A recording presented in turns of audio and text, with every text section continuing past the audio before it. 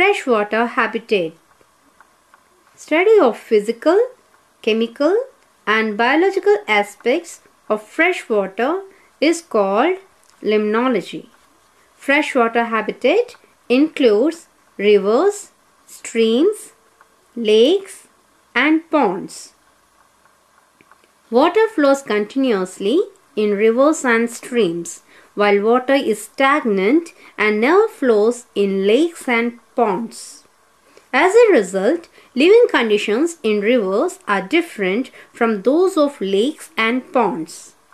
Salt content, water temperature, dissolved gases, availability of food and light are the factors that influence the life of the organisms in these two aquatic habitats. Salt content.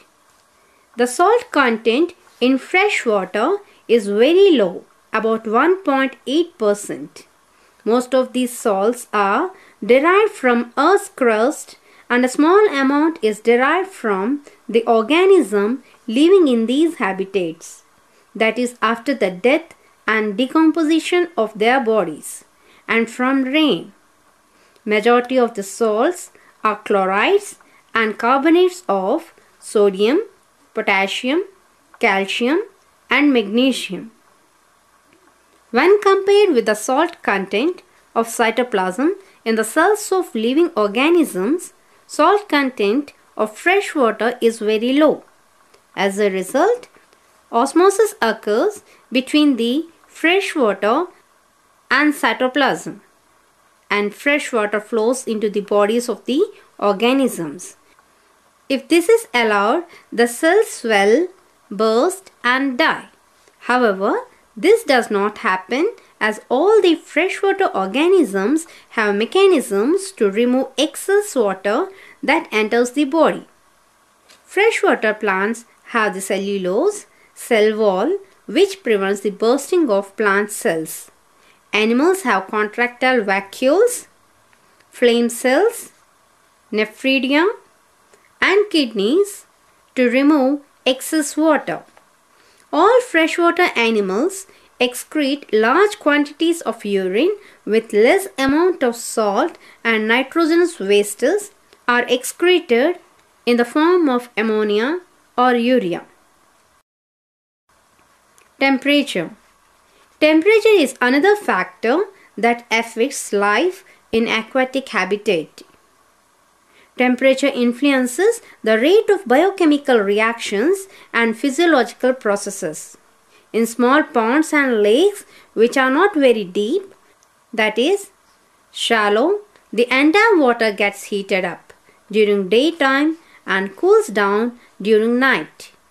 In deeper lakes, only the surface water is heated up while the deeper layers remain cold.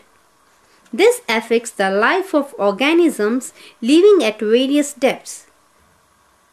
For example, plankton and several of the nekton in ponds and lakes move to deeper layers of water during day and to upper layers during night time. In tropical countries, water gets heated up and evaporates from ponds and lakes during summer months. As a result, the depth of the ponds or lakes decreases, and the amount of water, nutrients and gases available to the organisms are also decreased.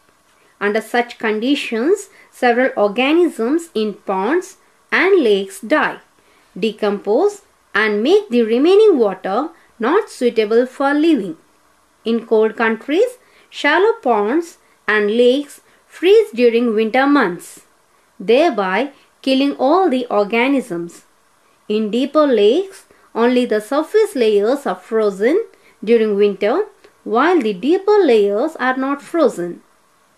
Hence, all the organisms live in deeper layers. Aquatic animals in tropics undergo aestivation or form cysts which can tolerate and survive the summer.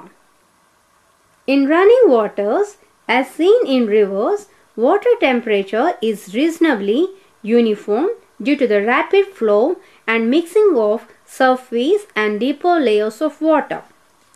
Let us now see about oxygen. Aquatic organisms require oxygen for respiration, but they cannot use the oxygen present in air. They use oxygen dissolved in water. Oxygen dissolved in water comes from two sources, that is from air and from photosynthesis by aquatic plants. Oxygen present in air dissolves in water. Solubility of oxygen in water is very low. Oxygen content in air is 21%, while that of water is not more than 10%. Deeper layers of water get their oxygen by diffusion from surface layers. As the depth increases, the amount of oxygen dissolved in water also decreases unless there is rapid mixing of surface layers of water with deeper layers. Hence, animals living in greater depths should be able to tolerate low amounts of oxygen. Solubility of oxygen in water is more at low temperature and decreases with increasing temperature. Similarly, solubility of oxygen decreases with increasing salt concentrations. In summer, both temperature and salt content of water increases in ponds and lakes and reduces the oxygen content of water.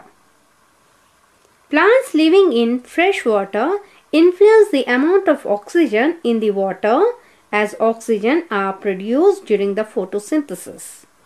Diatoms, algae and plants with leaves submerged in water release oxygen into water during photosynthesis. Of these, diatoms are the major contributors for dissolved oxygen. The amount of oxygen released by these plants during photosynthesis depends on the light available at a given depth. This amount of light depends on the depth, that is, decreases with increasing depth and clarity or turbidity of water. Adequate amounts of light, right temperature and availability of nutrients are highly favorable for diatoms. They multiply in number and release oxygen during photosynthesis. Plants and animals use oxygen for respiration and release carbon dioxide into water.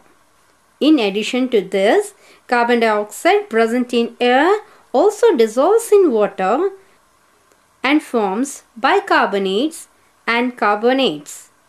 The carbonates and dissolved carbon dioxide are used by plants for photosynthesis. Food. Diatoms and algae are consumed as food by several animals living in the aquatic habitat. Protozoans, larvae of several invertebrates, and small animals are also consumed as food by several carnivores of aquatic habitat. As the amount of light, oxygen, and temperature decreases with increasing depth, less amount of food will be available at greater depths.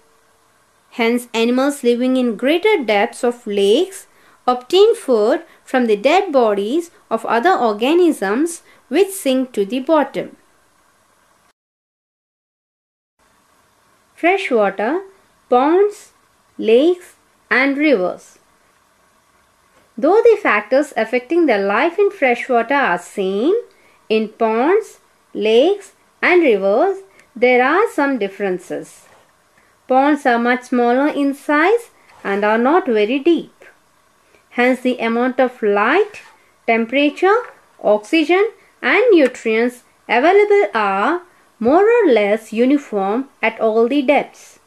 However, during summer months, ponds dry up completely and during winter, water in ponds may freeze. Both result in the death of the organisms. Lakes are bigger and deeper than ponds. Light, oxygen, temperature and nutrients are not uniformly distributed and decrease with increasing depths. Lakes do not dry or freeze completely. In rivers, due to the continuous flow of water, deeper and surface layers are continuously mixed, resulting in uniform distribution of temperature, oxygen, and nutrients. Major problem faced by the organisms in rivers is being swept away by flowing water. Hence, plants, when present, will have roots that penetrate deep into river bottom, and leaves are narrow.